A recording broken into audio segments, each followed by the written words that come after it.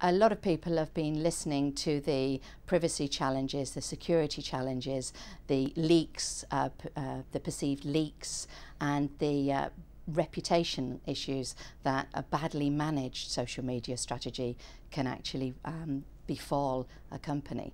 And a lot of companies are responding by just closing social media down at their corporate firewall and not permitting their staff to actually engage in social media at all. But with people spending more time on Facebook than on Google on a daily basis, what this is doing is it's driving employees to use social media tools on their personal mobile phones or to use free Wi-Fi at lunchtimes. Shutting it down at the corporate firewall isn't the answer. Actually having an effective set of digital guidelines, social media policies, and a really effective crisis management plan in place, and going about this in a structured way so that everybody's fully aware of what they actually need to do using social media, then managing it carefully, having a proper social media strategy, implementation plan with the social media spokespeople fully on board and engaged with your branding guidelines, your publishing guidelines and your marketing calendar. It completely changes the way that your company will use social media. Now straight away that sounds like a bit of a resource issue, doesn't it? You know, we can't afford to employ a whole other person just to interact with Twitter or Facebook. How would you answer that problem? Well, it depends on the size of the company, really. If it's a smaller company that can't afford to hire an extra full-time head, then if everybody spends 10% of their time engaging in social media, listening to their customers, interacting with their customers and giving out marketing messages to their customers, then it's less of an overhead on one particular staff member. After all, you have a sales team, you might have a marketing person, and you have a delivery person. If these people are engaged in communicating with their customers using a digital means instead of a face-to-face, then you're just extending your reach and broadening the potential amount of customers that you can work with in the future. Bigger companies, of course, will have the resources to engage a multidisciplinary team that includes PR, marketing, the technologists itself, the legal team and HR, who will perform social media strategic roles for a very small percentage of their job, but they need to be engaged and they need to be fully cognizant of the tasks that they need to do if something happens. People are worried, aren't they, sometimes that they might say something stupid that will reflect badly on their brand, so that might give them pause for thought. But in your mind, is there any reason at all for companies not to be engaged now in social media? It's the same risks as somebody being stupid and saying something out of turn in a pub late at night with other ears listening. You respect your corporate confidentiality agreement, you respect your employee guidelines.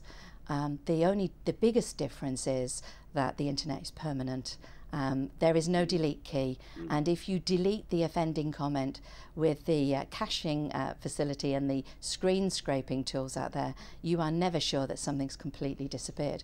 But having a positive set of behaviours inside a company with good corporate guidelines that everybody is fully trained and aware of, not leaking corporate confidential information, then you can move forward quite successfully with a social media strategy because people know where the guidelines are and where the boundaries are. So if people are cautious perhaps watching this right now, can you give some specific examples of those that have had success with their marketing through an online presence? Well, I used to work for Microsoft, and I cut my teeth on social media in the evangelism team at Microsoft. I managed the IT professional evangelism team. So from an inside perspective, I knew when the product dates were going to be released. I knew all of the marketing activities that were leading up to the beta activities and the launch dates. And I knew which parts of the message were confidential and which bits could be broadcast. I also had an external facing persona online in which I used to communicate very effectively with influencers and journalists and anybody else who would want to read my blog, for example.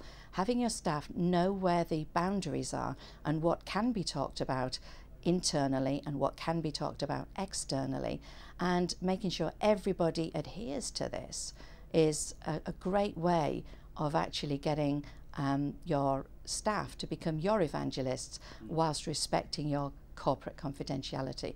I mean, Microsoft is a big company with an awful lot of bloggers talking about Microsoft, and yet how many major leaks do you remember that Microsoft have had? Not so many in 8 years or 10 years of being social media friendly. So it's possible to do in any size company, providing you've got some appropriate employee guidelines. So what kind of direct benefits could an organisation see for really engaging in social media properly? Is it just a sort of fluffy, it just makes your brand look nicer? Or is there some sales performance increases that could be pointed to? I remember an example that happened about February 2010 when Eurostar trains had a lot of trouble going through the tunnels due to the temperature difference, and a lot of people were delayed for a huge amount of times trying to get the Eurostar, and people were stuck in the tunnel and children had a very hard time. People turned to their mobile phones to complain, and Eurostar's perception about Eurostar dropped in that period of time. I saw a tweet in May 2010 when the ash cloud was paralysing the whole of Europe. There was a courier who was trying to bring a transplant organ back from the continent for the Anthony Nolan bone marrow, I think it was, and his plane was cancelled and he needed a mechanism to get back to the UK, and Eurostar put him on the next train. Fantastic improvement in perception, and they would have never known about this guy who was trying to get the organ back had he not broadcast this using social media, and the power of the community stepped in to help. I had issues with my broadband last week. I live in a rural area and I've got very low broadband, and I put a message out about my broadband failing, and BT came back to me within 36 minutes, and an engineer was on point, and the interaction with BT online was absolutely fantastic. And I find that BT's social media response is significantly better than their telephone response. So that's an example of a company that uses social media to really, really connect with their customers. And that's just two examples. How long have you got? Well, I'm sure there's a lot more in the book. Perhaps you could give me some sort of do's and don'ts that you cover in your book for businesses that get involved in social media. The most important thing, and this is the conversation I have with all of my clients, is don't start broadcasting first. Listen. Just get a feeling of what's happening out there. Because if you just launch with your planned marketing campaign, your standard outbound marketing campaign that you've done for years in the past, you will fail.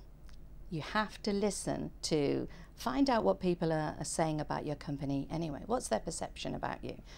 If it's your first time in social media, you probably won't be aware whether your customers are talking about you at all until it hits the press. Listen first. Start to interact slowly. Make sure you have advocates inside your company who can help you if your social media endeavors turn into a flood. Have an effective plan, have an implementation plan, have a crisis management plan. What happens if your very first launch onto social media overwhelms you with the amount of traffic you get? You need to plan. Plan it for your company and plan it for the future. Don't just broadcast, listen. So would you see this developing in the future? I think most organisations have got some representation in social media, even if they're not doing it very well, haven't they? But where's it going to go in the next year or two? I think it's important not to get hung up on the application names, because 5 years ago everybody was talking about MySpace. Now everybody's talking about Twitter and Facebook. Will they still be talking about Twitter and Facebook in 5 years' time? 5 years ago there was peer music sharing. Where is that now? So it's important to think about the way that people communicate, the way that people want to help each other, and focus on the interaction that you want to have with your customers, whether you're going to use social media to advertise your credibility, connect with your customers, connect with journalists, customer support, or engagements with other technologists or business people around the world so that you can be found with your online brand, to raise your awareness, to raise your profile, to improve perception about your company, or to use it as an addition to your existing marketing activities, which should not go away. Social media is not a replacement for outbound marketing, but it's a component that should be blended into your marketing activities.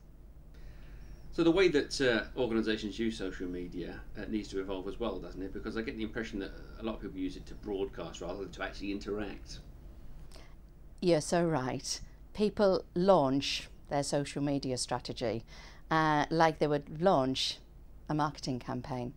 And the problem with launching is there's a flurry of activity and then nothing, because that's the marketing campaign. You have a great big TV ad campaign or newsprint ad campaign or online campaign which you expect click-throughs, and then there's no follow-up. The fundamental change between standard marketing, standard outbound communications, is this is always on marketing. You're having a dialogue constantly with your customers. So if you're already involved in social media from a broadcast point of view, and people are listening to you because they like your product and they like what you've got to say, start listening to them, because they may be your key influencers who will spread your influence out beyond your current network, and it's your extended network that will bring you far more customers.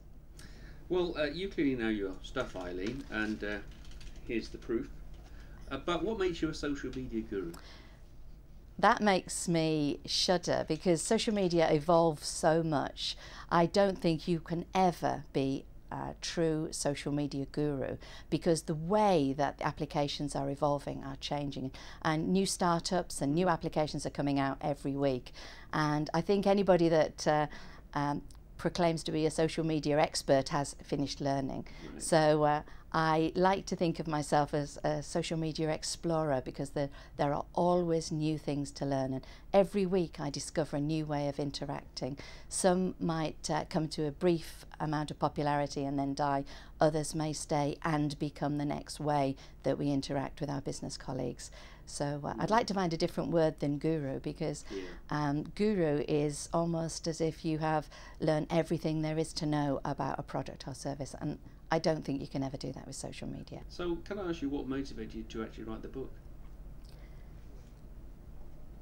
This is quite a difficult one, because I'd never imagined that I would write a book. I blog every day because I have information, and what I used to do 15 years ago is, when I found out something new, I used to email all my friends with a sort of email circle of people that grew and grew and grew. Then when I found that blogging was a way to reach people without sending that email around, I'd put anything interesting onto a blog. And I've been blogging since 2004, so it seemed like a natural way to communicate with people. Writing a book allowed me to crystallize my thoughts and learn that the knowledge that I have is very, very useful to large and small businesses who operate in business to consumer space and business to business. And I realized the more I was writing that it doesn't really matter about the applications. It comes down to the way that people interact with people, because after all, people buy from people, and people recommend products to other people, and it's all about human interaction. And with effective human interaction, you can put any type of software application on the top, but fundamentally it's the way we interact. And I just wanted to share the knowledge with other people. Well, now I'm following you on Twitter, as you know. We've already interacted there. How can anybody else watching this now get in touch with you, follow you, see what you're up to? Well, the easiest way to do it is to just search for my name. You can search for Eileen Brown, or you can search for Working the Crowd, which will take you directly to the book site. If you search for my name, on all of my outbound broadcasts, there are links to my web page, my blog page, my mobile phone number, my email address, and my Twitter handle, of course. And it's very, very easy to search. If you just wanted to interact with me on Twitter, then you just go into Twitter and search for my name and you'll find me.